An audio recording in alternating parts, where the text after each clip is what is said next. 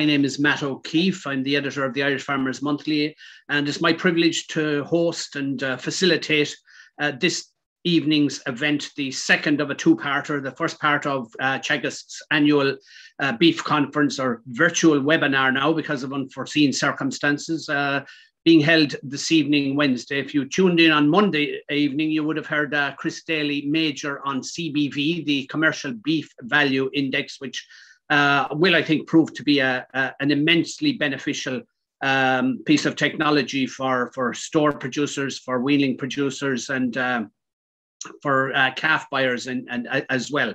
On this evening's seminar, we're going to major, first of all, on a presentation from Dr. Paul Crosson, the Teagasc Beef Enterprise Leader based at Grange, and he's going to talk all about the implications of slaughter age on GHG greenhouse gas emissions.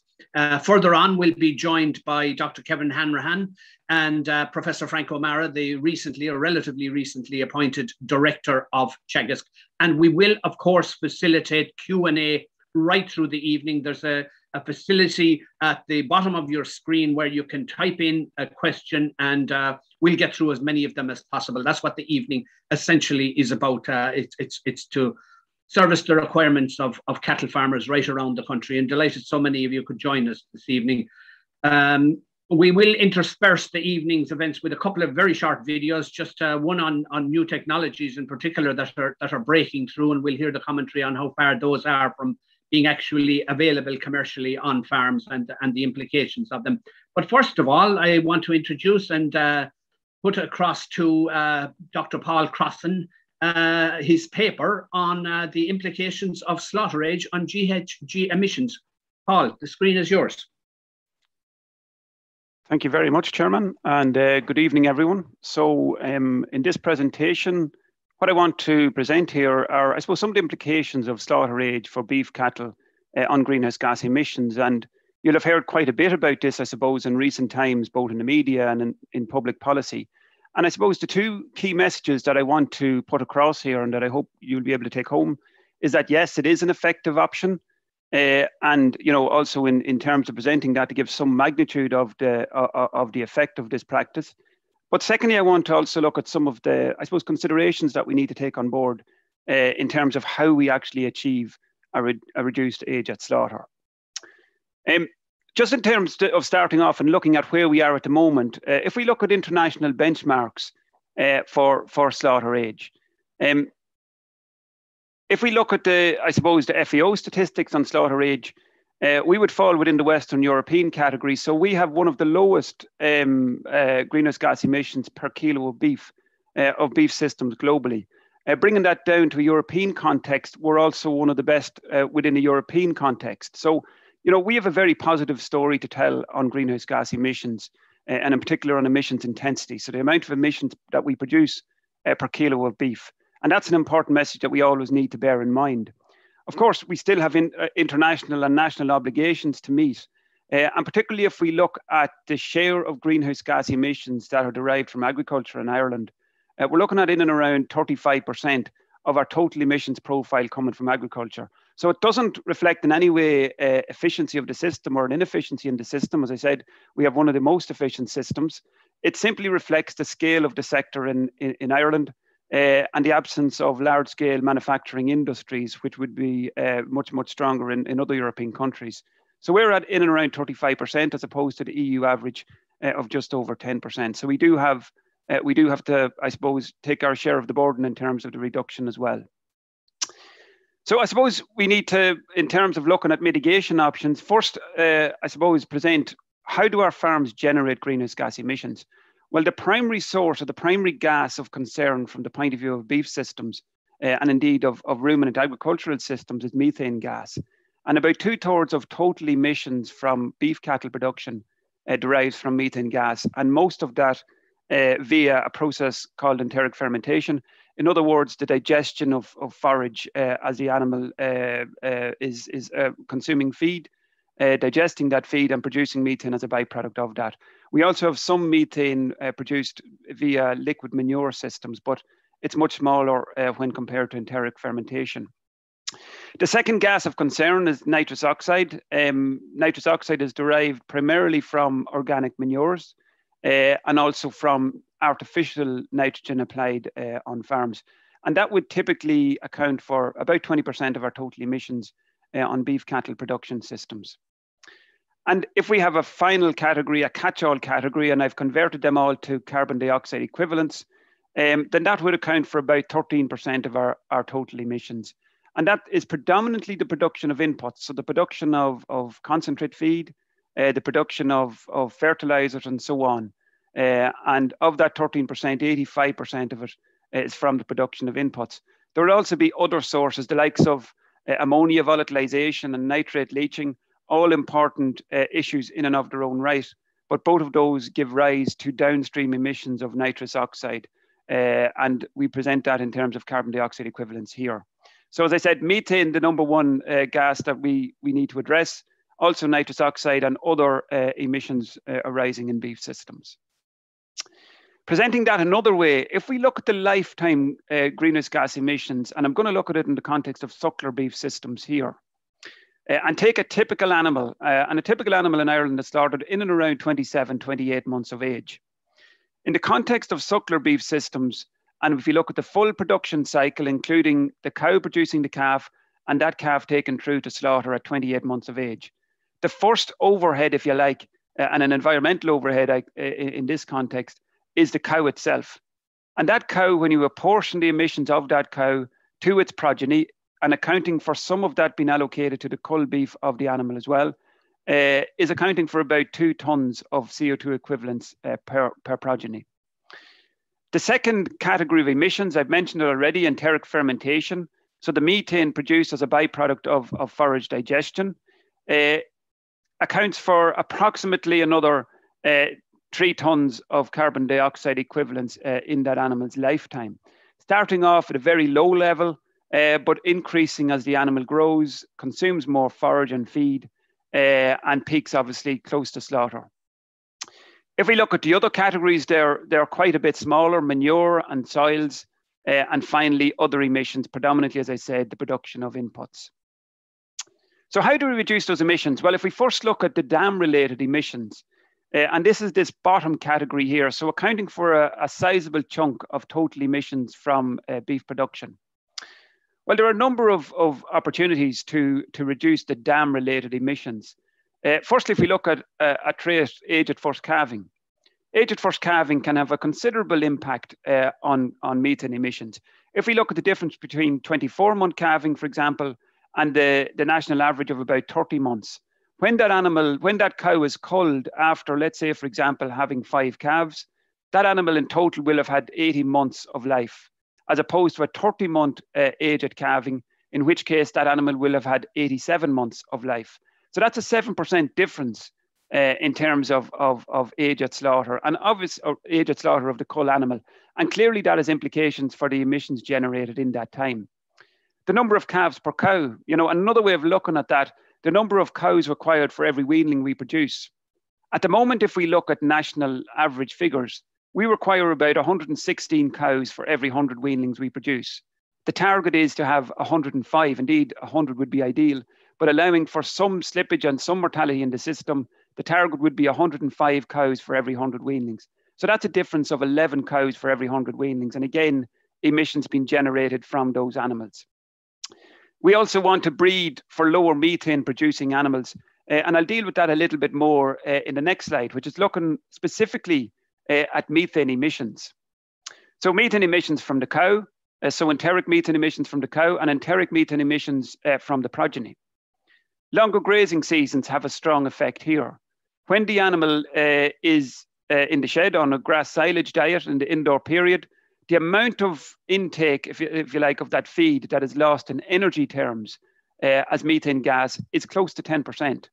Whereas when that animal is at pasture on a grass-based diet, the amount of that intake lost as methane gas, again in energy terms, is about 5 or 6%.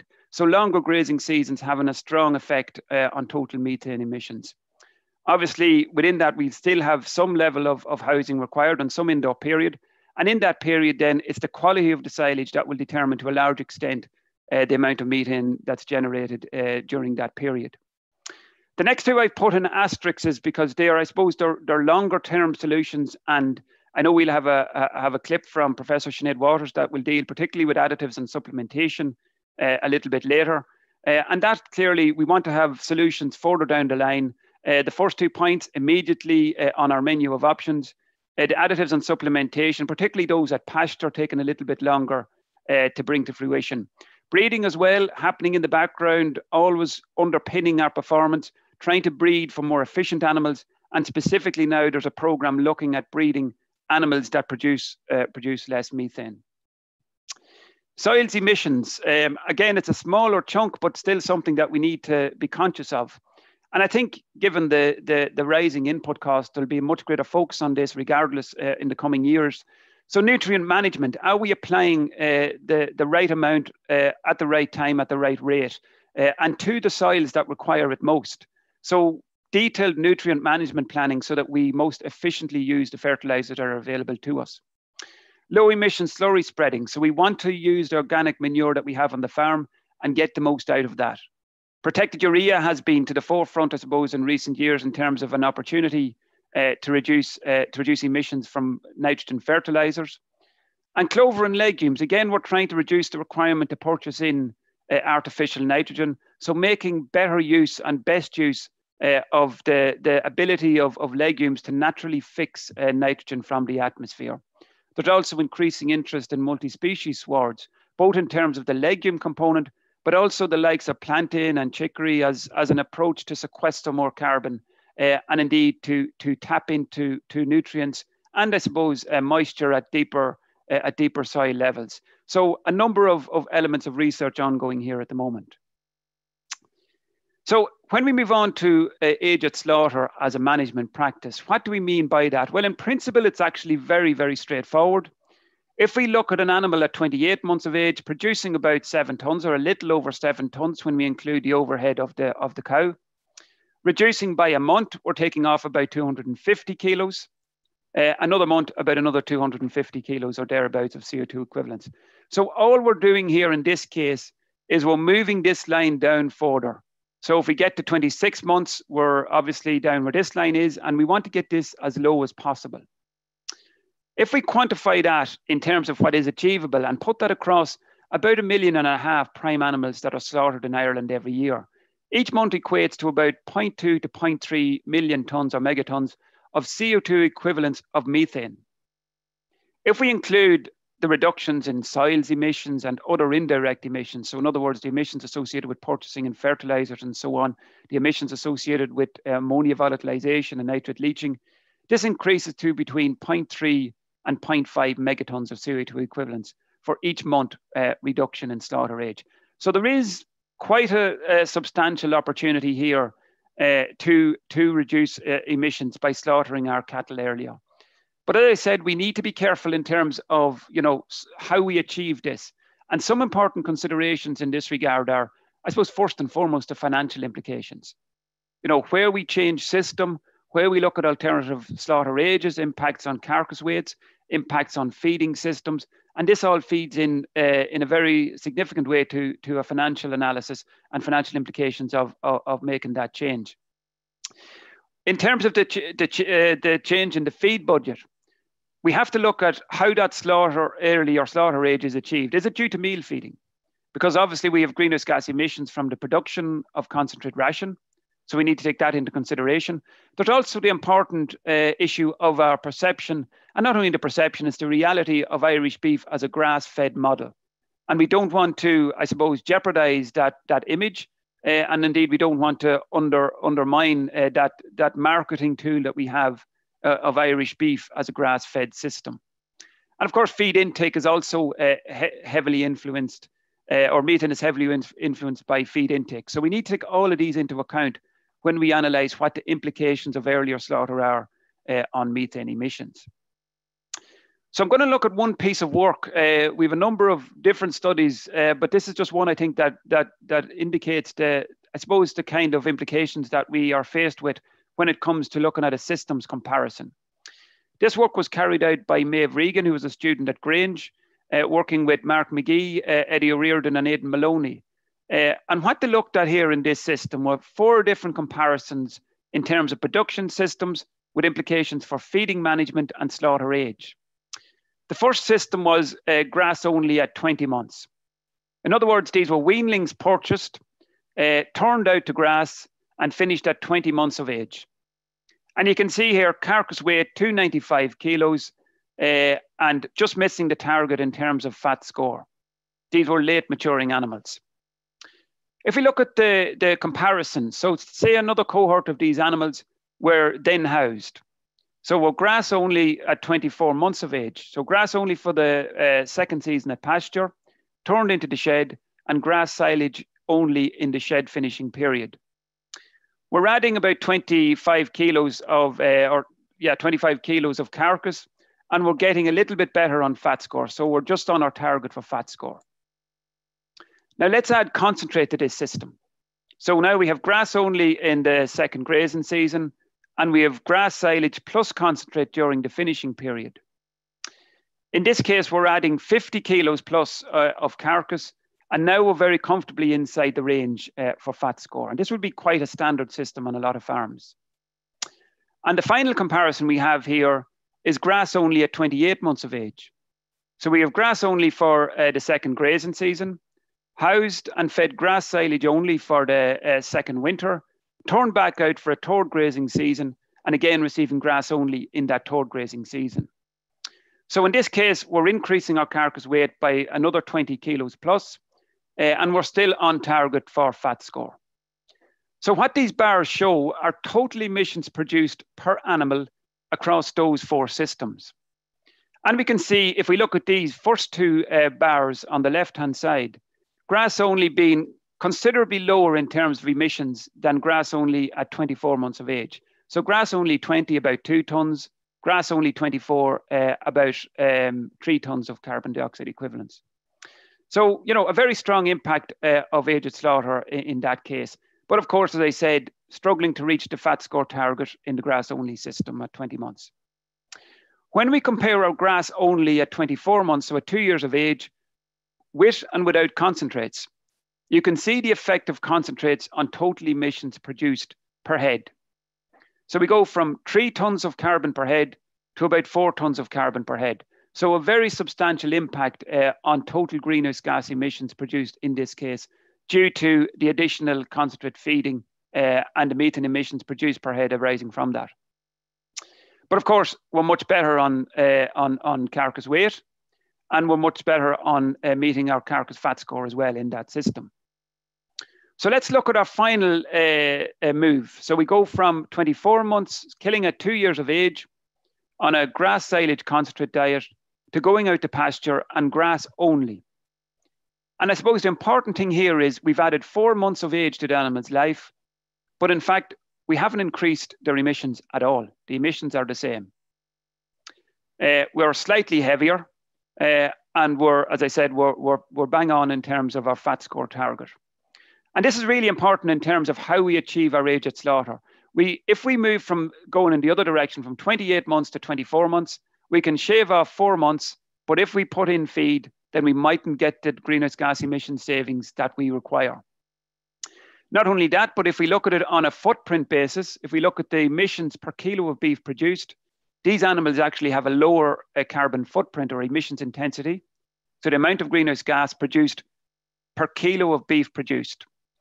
And this is a really important message for us as well. And I suppose further work carried out by Peter Doyle, who has looked at similar type of systems, but also included an economic analysis, shows that those 28-month systems on a per head basis are very competitive financially as well.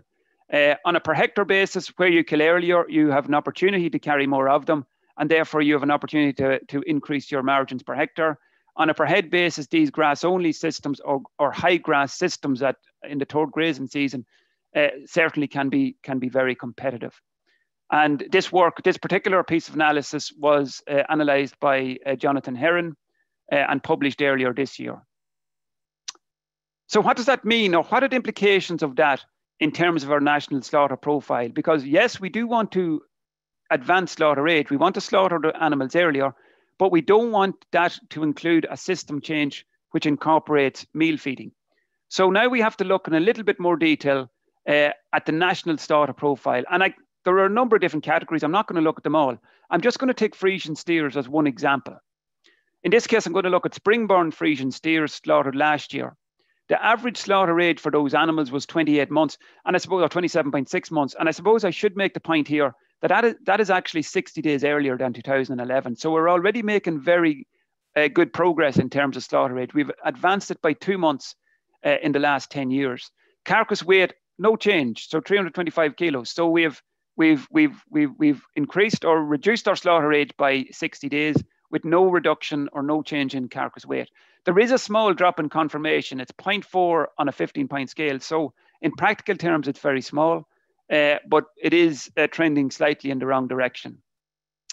So let's look at this in terms of the total animal numbers. Firstly, looking at carcass weight, as you would expect, and at the horizontal axis, I'm looking at age at slaughter. As animals go from 20 to 36 months of age, as you would expect, as animals are older, the carcass weight is heavier. So older at slaughter equals heavier carcasses, and that's pretty much what we would expect. The other thing I want to look at here is, the number of animals killed at these various month thresholds. So you can see the profile for the number of animals slaughtered. Peaks here at about 30 months or 29 months of age. So clearly showing that the signals given by the meat industry in terms of a slaughter age less than 30 months is very effective. We see that after the 30 months of age, it drops off very rapidly and much smaller numbers killed at over 30 months of age. We also notice here this peak at about 24 months of age.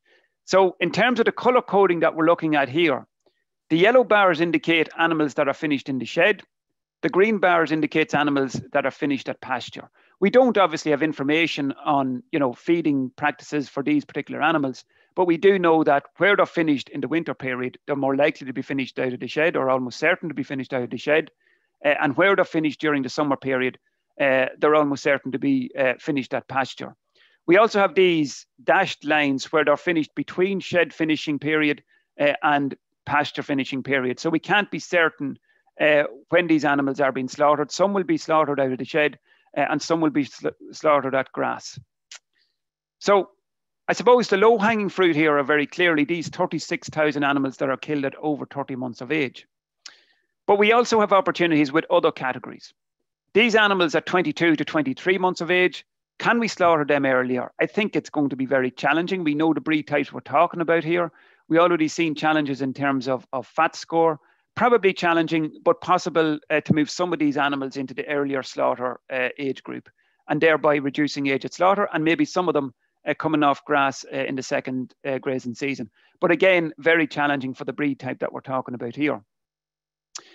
As I said, the low-hanging fruit, very clearly, these animals over 30 months of age, particularly those animals over 30 months of age that are going into a third winter in the shed. If we can bring these back to grass finished and even further than that, we have very substantial opportunities to reduce age at slaughter. And probably the category that we need to be most careful about is this category, these early third season finished animals.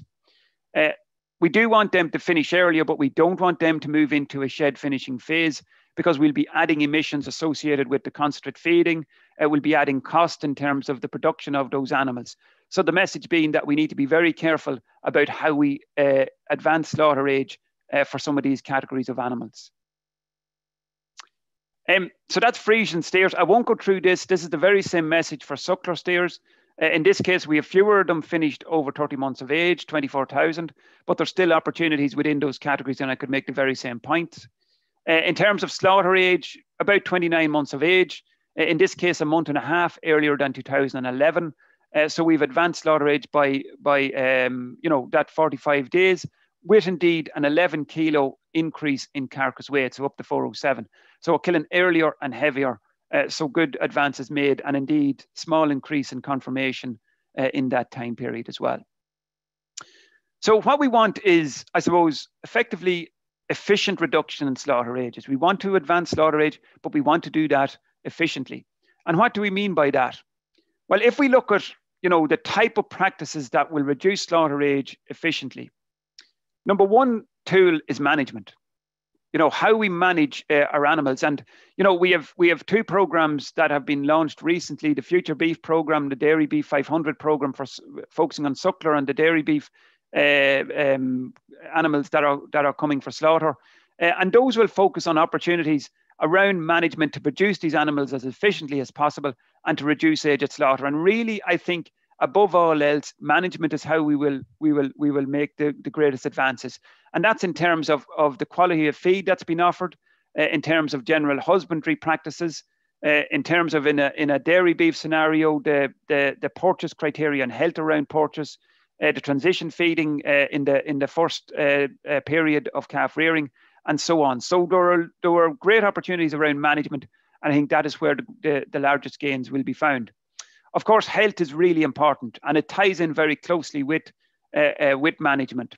Biosecurity being number one. We don't want to introduce health issues on the farm first and foremost. If we do suspect health issues, then diagnostics and identifying specifically what the issue is, and then going in and treating that issue. And of course, vaccination as a buttress to all of that, to ensure that we have the highest health status possible on our farm. And there are a number of programs, Animal Health Ireland programs, Beef Health Check, Calf Care, and the Parasite Control Program, and so on and so forth.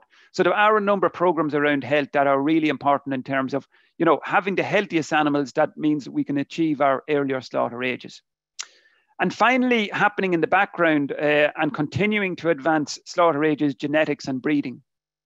There was a paper published by my colleague Donna Berry a number of years ago in collaboration with colleagues in the Irish Cattle Breeding Federation that looked at the genetic variability that exists and to see what advances are there genetically to shorten age at slaughter. And you can see here in terms of the bell curve that all of the breeds have a lot of variation, large exploitable genetic variation as it's termed, and therefore we have an opportunity to advance slaughter age genetically, as well as all the other practices that I have highlighted here. So, Chairman, my final slide, I suppose, just in summary, we have been set a reduction target of 5 to 7 megatons. The director covered this very well on Monday evening session. We have a number of tools, a number of programs that we have set out to, I suppose, help us to achieve that. And the most effective approach is to reduce emissions through better and higher levels of farm efficiency. Slaughter age is an approach. There is potential there of somewhere between 0.3 and 0.5 megatons per month. But we need to be careful in terms of how we achieve that. And certainly concentrate feeding would tend to offset some of these reductions. Sustainable reductions, what we're looking at is levels of management, higher levels of management, good herd health and genetic improvement. All of these happening in the background will enable us to sustainably reduce slaughter age to achieve our targets. And thank you very much for your attention.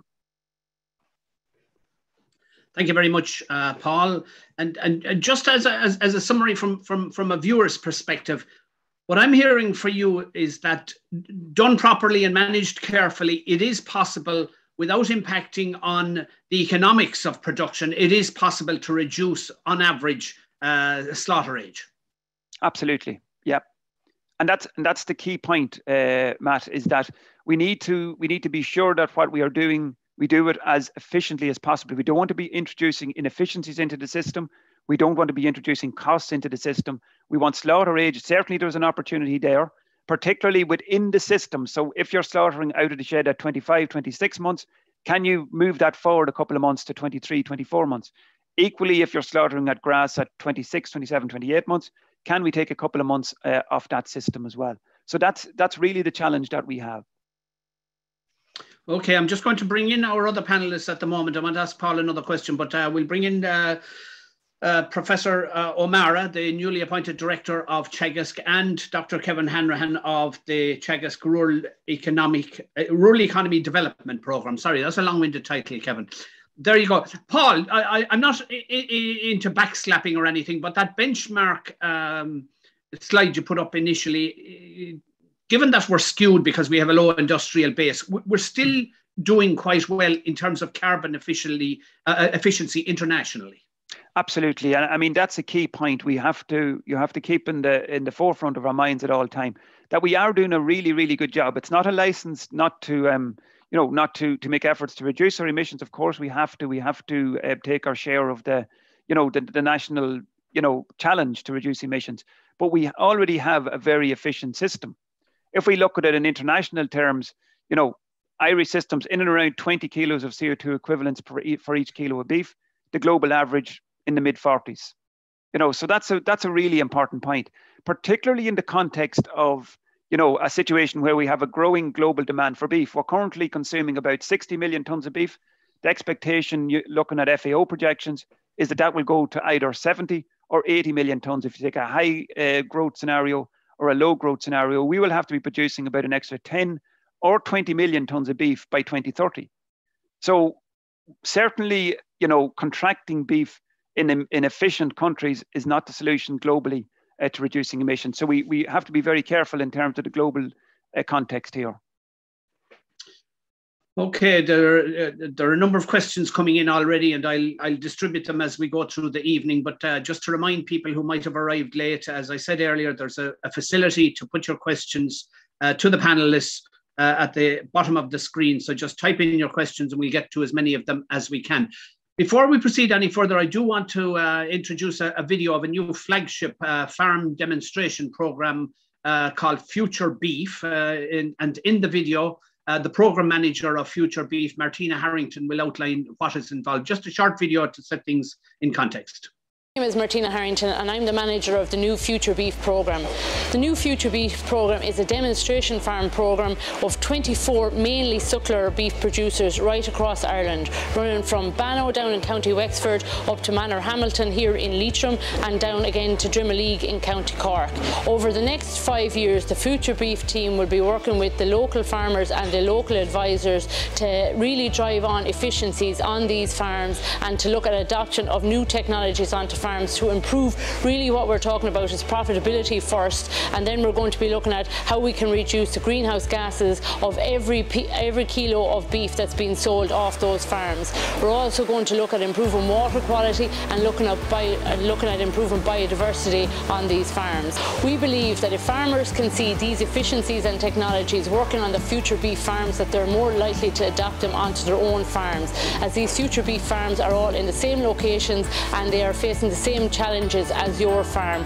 And once all these technologies are taken up wholesale, we can really push forward the whole beef industry. To see what farmers are involved in the programme and to see their farms, please look at the Teagasc Future Beef website. And for updates in the new year, check out the website and all Teagasc social media. Thank you. To Martina for that short but concise presentation. Frank O'Mara, I've always been a fan of farm-led research and demonstration, and that epitomises it. Absolutely, Matt. Look, this is the program we just launched there on Monday. It's all about, working with farmers and looking at what's important to them. And obviously, greenhouse gas is a very important issue now. But for individual farms and for the industry as a whole, it's really important that profitability is centre stage as well. So we'll be working with these farmers to, I suppose, implement best practice, to implement efficiencies, to implement technologies on their farms that contribute both to their profitability and their livelihoods, but also contribute to better outcomes in terms of climate change. And look, it's a big program for us. We hope it's going to have a big impact with farmers. We'd encourage all farmers to kind of follow it and follow their neighbouring farmer, whoever is involved in it. And look, I'd like to thank the meat industry who put up a lot of funding to help us put this program in place, and my colleagues there, Martina and Gabriel and Aisling, who are going to be working on this program over the next 4 or 5 years. Okay, thanks. Thanks, Frank. Back to you, Paul. I'm taking these questions as they come. Will reducing slaughter age increase carbon age? I presume it's carbon output per kilo of beef. Is this a trade-off? Not necessarily, no. I mean, what we want to try and do is reduce. If we reduce slaughter age efficiently, then we reduce slaughter age and reduce emissions per kilo of beef. So we want to avoid. That's precisely the trade-off that we want to avoid. I suppose the complexity of the accounting methodology means that the kilos of beef aren't considered, I suppose, in terms of how we account for our methane reductions or our total emissions reductions. we're just looking at the emissions in isolation from the beef. But of course, from the point of view of marketing and from the point of view of how our farmers are performing, it's per kilo of beef that we're interested in as well. So we do need to achieve both. And the only way we'll do that is by having, that reduction being achieved as efficiently as possible. Okay, another question coming in. It's the whole idea of finishing at grass and introducing meal at grass. Yeah, very good opportunity. Yeah, absolutely. A very good opportunity to do that. If we can advance slaughter age by feeding meal at grass, then we're trying to make the best of both worlds, if you like. So that we're getting earlier slaughter, we're getting some of that dietary component is a pasture-based component, and some of that is a concentrate-based component. So absolutely, particularly for some of the maybe more earlier maturing breed types, where you have opportunities to finish in a second season, and from an economic point of view, you're I suppose alleviating the need to go into the shed for a second winter. So we have to look at the economics as well, and certainly there are very good opportunities by supplementing at grass. Okay. Will carbon sequestration offset the carbon emissions? Perhaps back to you, Frank, on that, this whole idea that there's a balance and you work ongoing. Yeah, absolutely. Look, we've a lot of work ongoing on the whole area of carbon sequestration. And it's a question that's often asked, well, can that offset the emissions on my farm? And look, it's a complicated answer. I suppose just to give some broad figures, we published a report the other day based on the National Farm Survey, and the average emissions, just look at the emissions on a beef farm, are somewhere around 4 tons per hectare. When you take in all the things Paul talked about there, the cow, the animal, the livestock, the fertilizer, and so on. And I suppose on a mineral soil, a good mineral soil, you might be offsetting somewhere around a ton and a half of that through carbon sequestration. But not all soils are the same, and there's huge variability between soils, between different farms. And some of our soils actually are emitting carbon. And, drained peat soils actually emit a lot of carbon per hectare, way more than the animals that might be grazing on that. So there's no offsetting in that situation. And at the moment, we don't have individual allocations of greenhouse gas emissions per farm. We don't bring this down to a per farm level. We have a country target, and as Paul outlined there at the start, the target for agriculture for the overall country is to reduce emissions from 23 million tonnes down to 18 million tonnes. And unfortunately, when we look at carbon sequestration then in the round for all the agriculture, it's actually not sequestering carbon. Overall, agricultural soils are emitting carbon. So on some farms, there definitely is some level of offsetting that's going on, maybe quite a bit of offsetting. On other farms, then there's actually extra emissions that are adding to that 23 million tonnes. So it's a complicated picture. And I suppose at the moment, as I said, it's not down to a per farm level. Like, we're not saying to individual farms, that's your emissions per farm, and you've got to reduce them by 30% or whatever. So when we look at it in the round, sequestration is important, and it's going to be really important that we try to increase it over the coming years. But as yet, it's not in a position to kind of offset the agricultural emissions to any huge extent. Okay, let's broaden this out because we're getting a flow of information coming out of Teagasc recently in terms, particularly yesterday's outlook for the year ahead and indeed the year gone by. Kevin Hanrahan, where is beef production this year in terms of profitability, and what's the outlook? Well, this year was quite a good year. We had higher prices for finished cattle and higher prices for stores and weaning. So in the terms of the farm systems we use in the National Farm Survey to talk about beef farms, cattle rearing and cattle finishing systems both saw improved margins and improved family farm income levels. That the cattle finishers maintained their income, and they didn't see an improvement largely because the coupled payments that were there last year weren't there this year because prices were relatively good. The downside, I suppose, of the year that was that farmers got better prices, but they also paid higher prices for their inputs. Feed prices were up, fertilizer prices were up. So those higher costs of production offset some of the gain in the output value that most farmers would have achieved from the animals that they were marketing in 2021. I guess as we look to next year, the headwinds are much, much stronger. We don't think there will be dramatic changes in the price of cattle at a global level. Supply and use is quite tight. We're all reading the paper about the problems of getting goods in general, including meat and oil and natural gas shipped around the world. And that's going to mean that the sort of the competitive pressures from Southern Hemisphere producers of beef into the European market are going to be quite hard for them to get lots of product into the European market. So we don't think there's going to be a big change in the supply and use balance in Europe that will drive a big change in the price of cattle.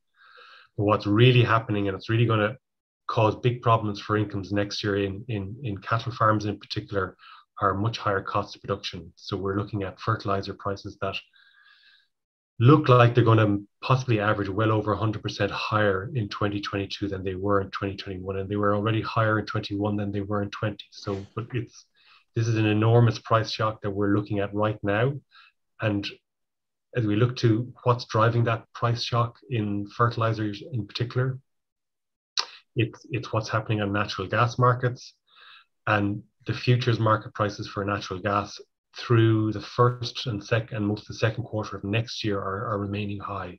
And what that means is that those costs of production for grassland systems in general are going to be very elevated next year. And that's really going to dramatically eat into the profits that farmers can expect to make from their beef business. And for cattle farmers, we know it's a relatively low margin business. So when an input like fertilizer or your feed costs are going up quite significantly, and there's very little you can do about it. You can economize in your fertilizer use. You can use your slurry very carefully.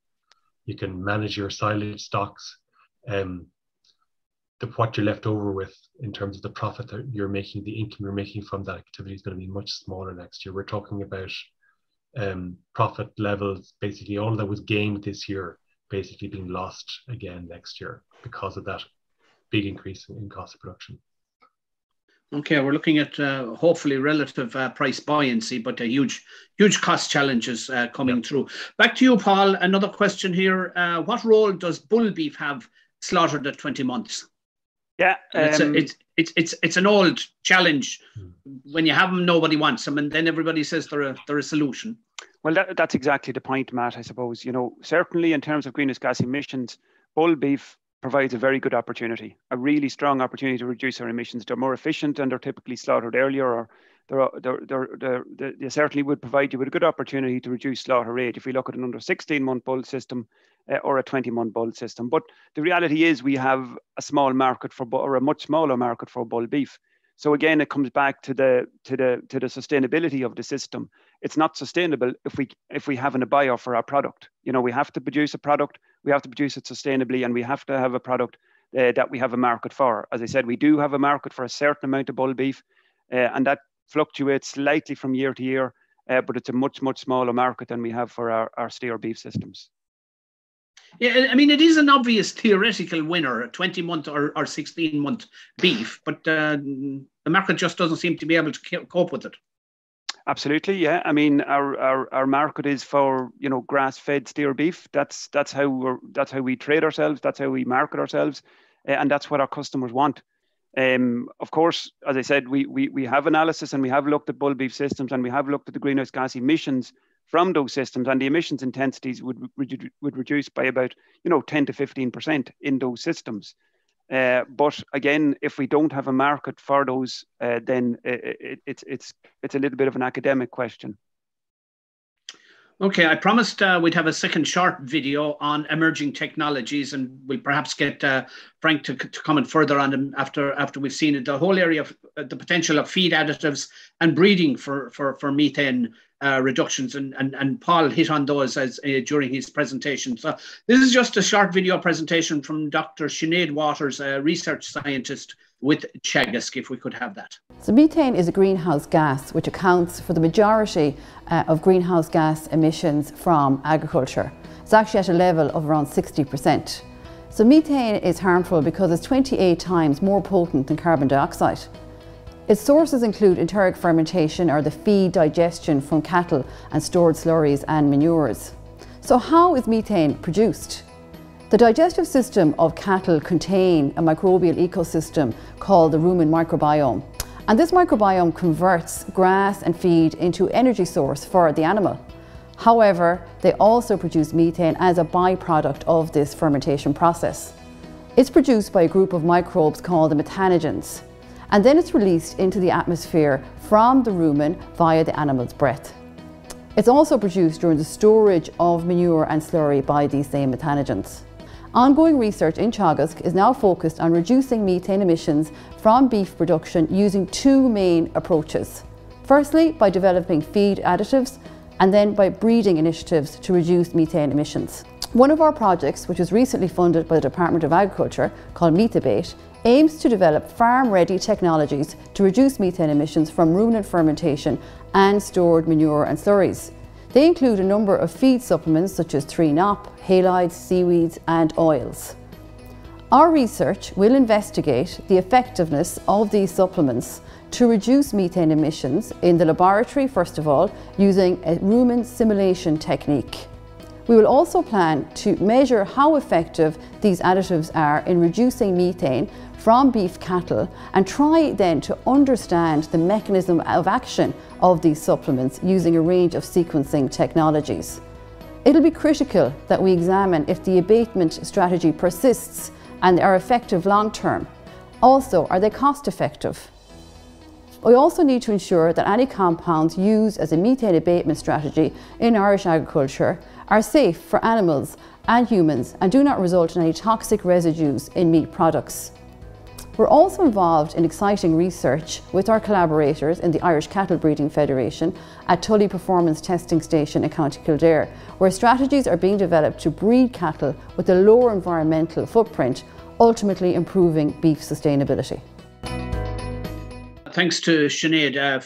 Frank, if I could put it to you, are these potentially game-changing technologies, or is it much too early to speculate? Look, Matt, I think this is really important work that Sinead was outlining there. I suppose looking at some of the questions coming in on the chat, you know, and there obviously was a lot of comment in the media over the last month about the national herd and did we need to reduce the number of animals and so on and so forth. And people are probably fed up hearing that kind of a proposition put forward. It's our proposition in Teagasc that there's a way to reach these emissions cuts through efficiency and technology, and that we don't need to reduce the national herd. So I suppose, you know, we have already, as I outlined on Monday night, you know, we have a suite of technologies that we can already implement, but we are going to need more technologies to get us the full way to that 5 to 7 million tonnes of reduction that Paul outlined at the start. And the work that Sinead talked about here in terms of developing feed additives to reduce methane is really, really important. And, you know, around the world, there's a lot of interest in being able to do that. And the second avenue that she talked about was trying to breed low emitting animals. So an animal that, regardless of how long it's kept, you know, it lives for, that every day that it's alive, it's actually breathing out less methane. And those two strategies, along with the things we've talked about tonight, you know, the earlier slaughter, and along with things like, you know, taking nitrogen out of the system by clover or by better nutrient management or better use of your organic manures and things like protected urea and so on. Between all those technologies, yes, we think there's a pathway there to reaching these targets. So that work that Sinead was doing, while it's not ready to apply yet on farms, it's early stage research. It is very, very important work for the future. Yeah, just a quick clarification, if you will, Frank. I can see that the genetic potential is there to breed lower emitting animals. I mean, that's already proven, and it'll be a slow burner. It'll happen over time. The feed additives, though, I'd still query their longevity, perhaps. You know, we really don't know how long they would be effective in the animal. Yeah, so look, or the cost, indeed.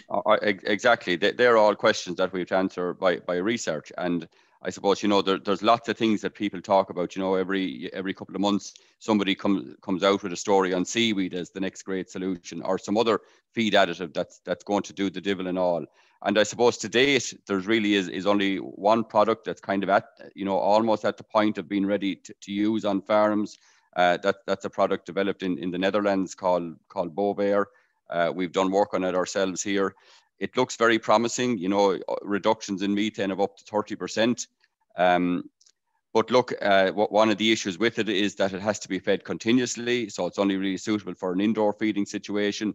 So while that might be useful in some circumstances in Ireland, obviously we need a version that would work at pasture where it has to be fed a lot less frequently. And obviously then, as you said, Matt, there's the issue of the cost of this. So look, there's a good bit of research needed in these, but I think we're going to need every avenue that we can find really to tackle this particular nut of methane. Okay, back to you, Paul. There's been a lot of debate over dairy calf to beef versus the suckler cow. Where does the dairy cow fit into the equation when you're doing up the sums, if you like? Yeah, it's a good question, Matt, and it comes up quite a bit. So we allocate the emissions of the cow to the progeny, to the beef, based typically on the economic value of the output of that animal. So clearly on the beef scenario, all of the emissions from the cow is allocated to beef, either to cull beef or to the progeny beef. So that's a straightforward exercise. In the case of a dairy beef scenario, the cow has both milk product output and beef product output. So we have to allocate the emissions to both. As I said, there are a number of different ways, but the most common way and the most straightforward way is to allocate it on an economic basis. So the value of meat produced compared with the value of milk versus beef. And in that case, normally 85 to 90% of the emissions are allocated to milk, which is the primary output, and the remainder is allocated to the calf and to the beef produced in that system. Frank, you wanted to come back there on that. Just to come in briefly on that, Matt. Look, it's a question, as Paul said, often comes up, dairy beef versus suckler beef, which is the most carbon efficient. And look, I don't think that's really the right question to be asking. I think, we have to find ways, whether it's dairy beef or suckler beef, we have to find ways of producing that efficiently, profitably, and with less carbon. And it's not one versus the other. Both have a place to play in the Irish beef industry, and both, as I said, we have to find ways to produce them efficiently, profitably, and with less emissions. Kevin, coming back over to you then on the whole economics of dairy calf to beef versus the suckler, and possibly even throw in the challenges that are there for cattle farmers in terms of improving profitability. Is it scale? Is it management? Is it land type? Yeah, I mean, I think looking forward, which is what we do regularly, I think we're unlikely to see growth in the suckler cow herd given the profitability situation. I think we're likely to see over the next 10 years some slow but steady decline in suckler numbers, but the death of the suckler industry has been pronounced so many times. I just don't pay any attention to it anymore. I think there's good reasons why we have and will continue to have hundreds of thousands of suckler cows and thousands of farmers engaged in the system. We've seen it increase in the supply of beef out of the dairy herd, and I think over time the ratio of the beef progeny to the progeny of the dairy herd is going to continue to shift more towards the dairy herd.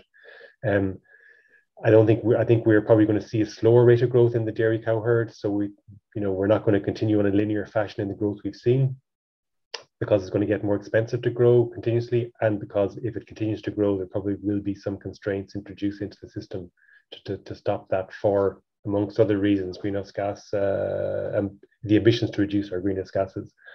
I mean, at the farm level, farmers aren't going to be able to change their soil type very easily. So, telling somebody to intensify if they've got very wet soil or very difficult soil conditions, just doesn't make any sense. So I think it's going to be about some of the things that Paul actually talked about in his paper. Getting as many calves per suckler cow as you can. Ideally we want a calf per cow per year is sort of the mantra I've heard Paul mention once or twice. But we certainly need to get it down from that sort of 100 calves per 116 cows where we're at the moment. We need to get it a lot lower than that, because you're just carrying an enormous cost in your system and not getting enough output out of the cow. So things like that, which Teagasc advisory and research have been helping farmers to improve on for years, and I'm pretty sure that all the cattle specialists and advisors out there will be more than happy to help farms think about how their system can get a bit better in terms of its technical performance, because some of those technical improvements that will reduce the emissions intensity of the cattle system are also ones that will improve your bottom line as well. So I think pretty much a lot of the technology that will make farmers better off, a lot of the management practices are the ones that Teagasc research and advice have been helping farmers think about and do on their farms for many years. And I think we just need to just improve a little bit. Not everyone is going to be above average, but improve the average performance level a little bit, and that'll augment the incomes on farms. But unfortunately, it will not transform them to earning incomes that are of the scale that are being earned in the wider economy, and on some farms that are out there, like the average dairy farm. That will require structural change, and that's a big choice for a farm family to make to get out of farming, and it's not one that many are making. Okay, next question. I think it'll be directed to both Kevin and Paul, because you've both mentioned some of the issues involved. With the increase in fertilizer prices, farmers will have no option to reduce numbers / throughput of stock. This will effectively lead to the average herd age increasing, and stock will be pushed over 30 months, coming from Edmund Graham. That is a difficulty as costs increase, is it? Or it may be just a short-term cost surge. Paul, perhaps first. Yeah, I mean, it's a really, really good point, and it's one that's facing us directly in the face coming into next year. You know, in terms of fertilizer and input prices. What I would say is that, you know, the beef sector, in terms of its fertilizer use, is much lower than the other sectors, and so we'll be buffeted to some extent from that point of view. Obviously, silage production is where you will get the greatest impact in terms of cost and fertilizer requirement. I think what we'll see next year is a much greater focus on the free fertilizer, if you like, that we have available to us. The organic manures on the farm, the slurry, so the application of that, the value of that as a nutrient source on the farm will come much more to the fore. The use of the likes of low emission slurry technologies, not just in terms of meeting climate obligations, but also in terms of making the best use of the nutrients in that slurry. You know, it doesn't offset the challenge that we face. Clearly, we will have to, face into a very high fertilizer price year next year. But there are, good opportunities to reduce that in the short term, using slurries on the farm, and then in the long term, looking again at clover and legumes as an approach to get some of that free nitrogen, if you like, that's available from the atmosphere and fixed in our soils. So we do have challenges, but there are also solutions to those challenges. Okay, Kevin, as an economist, you study cause and potential effects all the time. This is a classic example. Yeah, I mean, I think a lot of economics will suggest that people will reduce their use of nitrogen next year, like the chemical, in response to very high prices, and I think that will make economic sense. The challenge will, as the question says, is what's going to happen to your farm's ability to produce the same quantity of output.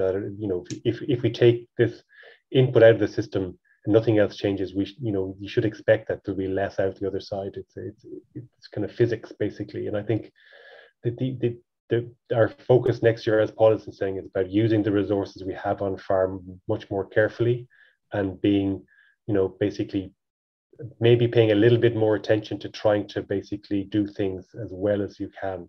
I think Teagasc will be promoting, we'll be having campaigns around that, so as to ensure that insofar as possible we can get through this very, very high price environment on the input side without totally compromising or having big negative effects on either our efficiency of production systems or on the volume of food that we produce in Irish agriculture.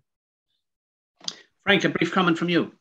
Yeah, Matt, I just wanted to say that, look, I'm in this job now about 2 months, and the first conversation I had with the minister was about this issue, and he asked us to look at this, obviously aware of the potential impact it's going to have next year, and I suppose we will be bringing forward a campaign next spring about how to make the absolute maximum use of the organic manures, the slurry, the farmyard manure produced on your farm or indeed on a neighbouring farm, to try to reduce the impact of these higher fertilizer prices.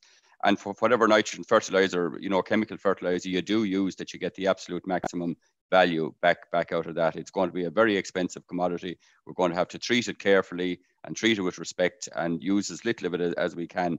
And I suppose we'd be hoping very much, that, look, if we can get farmers, focus more on getting value out of their slurry or dung, and maybe next year is the year to have a look at clover and to see where that might fit into your system.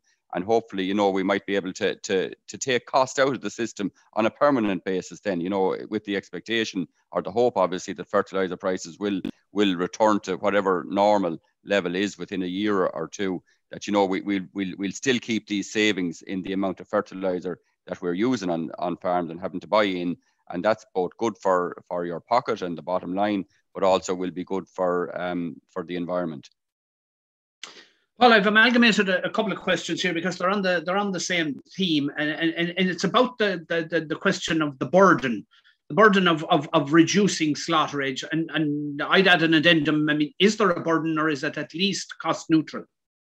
Yeah, I think what we need to do is find a way of achieving lower slaughter ages that are cost effective, that actually reduce cost and increase profitability. And we've seen from some of the systems, both commercially and also in terms of our research systems, that reducing age at slaughter can result in better profitability as well as having an environmental benefit. In terms of the burden, I suppose Frank, or the director, mentioned it very well earlier. In terms of the menu of options, you know, we'll have to explore every avenue that's available to us to meet the targets that are out there. I suppose in terms of the reducing age at slaughter practice, you're looking at somewhere, you know, less than 10%, probably less than 5% at the higher mitigation requirement. If it's 7 million tonnes, it's going to be something less than 5%. If it's per month, if it's at the 5 megatons, then it's probably going to be closer to the 10%. So, you know, that still means we have 90% to achieve from other practices. So we have to use every tool in our armory here to meet these targets. Okay, there's the final two questions, and again I'll amalgamate them. Are there any efforts at EU level to give extra quota, if you like, for Irish beef production that will be exported to markets where it replaces much higher emissions? This whole idea of counter carbon leakage, if you like, and should farmers be incentivized to slaughter cattle at a younger age? That's pseudo-political, but Paul, you might take it up first.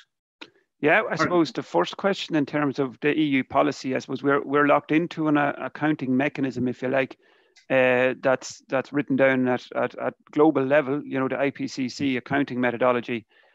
So we have to follow that, and that's fairly much written down in stone until 2030. I think after that, there are probably opportunities, and hopefully there will be opportunities to address maybe some of the food security elements of that, as well as some of the discussion around how the various gases are accounted for. But I think in terms of the obligations we currently have, that we're bound by international rule books in terms of how that is accounted for. I suppose the second. Sorry, Paul. Yeah, I was going to ask you, Matt, in terms of the second question, can you just repeat that again? It was the whole idea of farmers being incentivized to slaughter cattle at a younger age. Yeah, I mean, I suppose there's a policy question around that, and there's a marketing question around that. And I know that the meat industry, I mean, we're heavily involved in various programs with the meat industry around reducing age at slaughter and around meeting our climate obligations and our general environmental obligations. And equally at policy level, the department are heavily involved in a lot of the research and funding a lot of the research. Sinead spoke about the Metabate project, which, you know, is really looking at opportunities to alleviate some of the methane produced during feeding periods. So we have a lot of policy interest in this area, and in terms of the pricing mechanism, that's another avenue that will have to be explored. I mean, I think Kevin, I interrupted you earlier. I know I'm going to add a little bit. I mean, I think that at a EU level, there's this concept called a CBAM, which is a carbon border adjustment mechanism. And this is the idea that we may in Europe start to tax imports into the European Union that so as to prevent carbon leakage of the type we talked about earlier. So, you know, it hasn't been introduced yet, but it's certainly been discussed at a European level as something that could happen for things like steel, but also potentially for things like beef, where reducing production in the European Union, if it's offset by higher intensity production elsewhere, it doesn't do anything for the global level of emissions. I think in terms of the incentivization for younger age, I mean, this reflects the kind of conundrum we had with lots of environmental problems, in that we need to signal society's concern with climate change. And so we all as citizens are continuously tell politicians and pollsters that this is really important, and climate change is the most important thing going on out there. But then we don't really reflect that in our private behavior in terms of what we consume, whether that's holidays, flying to places far away, eating lovely beef product produced in Ireland, buying a new computer. You know, there's a disconnect between what we say we want and what we actually consume. Now, as consumers increasingly are concerned about things like climate, if that does get reflected in their buying behavior, it won't take very long if the Tesco's of this world and the Carrefours of this world are start to tell the ABPs and Dawn Meats that they really want to see their beef produced at a younger slaughter age with a lower carbon footprint. Well, then you can bet your bottom dollar the meat factories will have an incentive to incentivize farmers to do that. So it will be really driven, I think, by consumer choices. And I don't think we'll see taxpayers' money going in to incentivize farmers to do something that taxpayers through their consumption choices should be doing. Yeah, there is a question of whether it would be in the factory's best interest to reduce or to encourage and incentivize younger slaughter age. And we're not getting into that because I'm not awfully sure that it would be in their best economic interest. I'm not sure it is yet either, because I'm not sure enough consumers are willing to pay for it. But I mean, when they start to make those demands, I think there will be movement in that direction from the factory side. Yes, it's that difficulty where consumers want everything, but they're not necessarily willing to pay for it.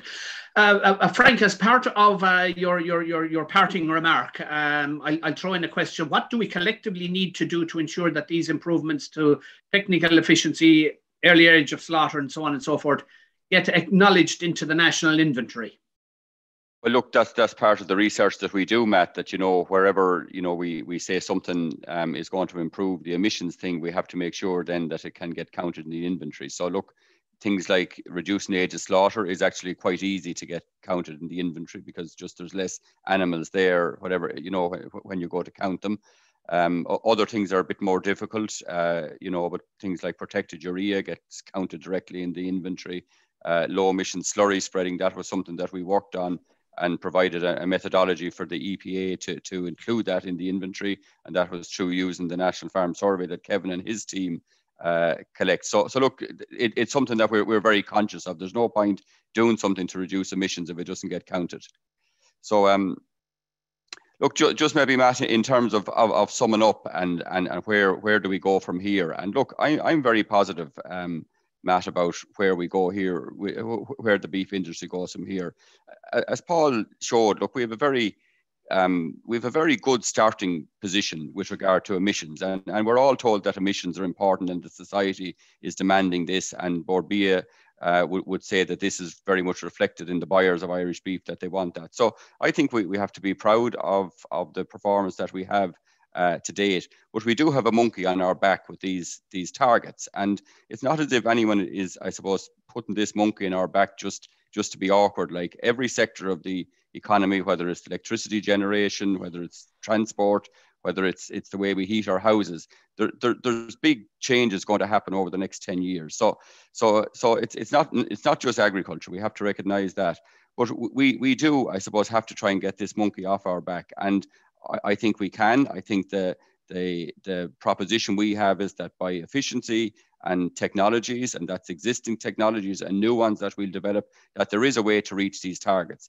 I think it's very important for us to show the rest of our country that we're actually on that pathway, that we start to make early progress with regard to that. And we try to turn this narrative around that, look, agriculture is a big problem with regard to our emissions. And we start showing that actually agriculture is getting out ahead of transport. It's getting out ahead of energy. It's getting its emissions down. I think we can do that. And I think that's the challenge that we have. With the name of the program that we talked about tonight, Future Beef, that's an important name because I think it is about the future of beef. And I think there's a very positive future for our beef industry. And part of that future is going to have to be dealing with the environmental issues that come from not just beef, but dairy, every aspect of agriculture. And look, that's just part of the change. You're around, Matt, and I'm around long enough to have seen a huge amount of change in the agriculture sector and the farming industry over time. So it's continually changing and evolving. And this is the direction we're going to evolve in now over the next decade or so, into a kind of a low carbon future. And we have the technologies to bring us there. You know, in the main, they're not going to be expensive technologies. They're actually technologies that will help contribute to the bottom line. So the job for us in Teagasc is to work with farmers and support them in adopting those technologies. And that's what we'll be doing through Future Beef, or through the Dairy Beef 500 campaign that we'll be launching shortly, both of which feed into the Signpost programme. And I suppose, look, every sector of agriculture in Ireland, whether it's dairy, beef, sheep, tillage, pigs, I think every sector will have to contribute into these emissions reductions targets. But it is in all of our interests. It is a kind of a collective good thing. But I suppose to get everyone to buy into that is really important. And I think in order to get people to buy into that, they have to see a way out of it at the end. And that's why it's important, I think, that the message goes out that, look, there is a pathway to get out of this. You know, if we do the research, get the technologies, and farmers are able to adopt those technologies, that's our route out of it. The transport sector will put 1 million cars on the road by 2030 or some time after it. That's what they'll do. So we've got to have our plan as to what we are going to do. And we think that plan is there, and we're up for the challenge of working with farmers in implementing that plan. So before I finish, Matt, just like to thank the 300 odd or 400 odd people that tuned in to our session tonight. I know a lot of them have gone now at this stage, but you know, it was great to have such a crowd and to have such a lively Q&A session. And thanks to yourself for moderating it, and to all my colleagues who were speaking tonight and the last night for the way we ran this. And if I could reiterate that, and thank you, Professor O'Mara, for your positive and optimistic outlook for the future. My thanks to the doctors, Paul Crosson and Kevin Hanrahan, and to everyone involved in the background. I know tonight John Leamy and Pierce Kelly were very intimately involved in organising these sessions. So for me, Matt O'Keefe, it remains just to thank our listeners and all the people who sent in questions, our viewers over the night, and to wish them, perhaps a bit early, but a happy Christmas, and indeed a safe Christmas. Thank you very much, and good night.